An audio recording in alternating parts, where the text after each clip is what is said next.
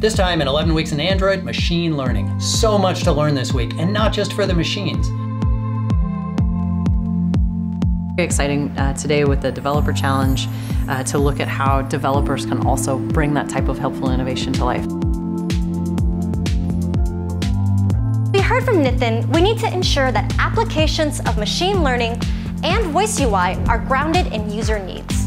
By leveraging on-device ML and its speech recognition capabilities, Bolo can provide corrective feedback at scale to children everywhere reading aloud. And then the second thing that we need to do is to import the MLKit object detection and tracking functionality. And here you go, that as I move the phone around, the box stays with the bird itself. Help shape the future of MLKit by joining the Early Access program for entity extraction and pose detection.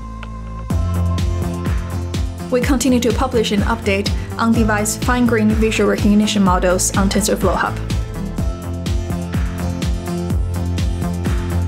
Hi everyone, I'm Kaeser from the TensorFlow team. Model Maker is a tool that allows easy training TensorFlow Lite models with no machine learning expertise required. Hi there, I'm Hoi from the Android machine learning team.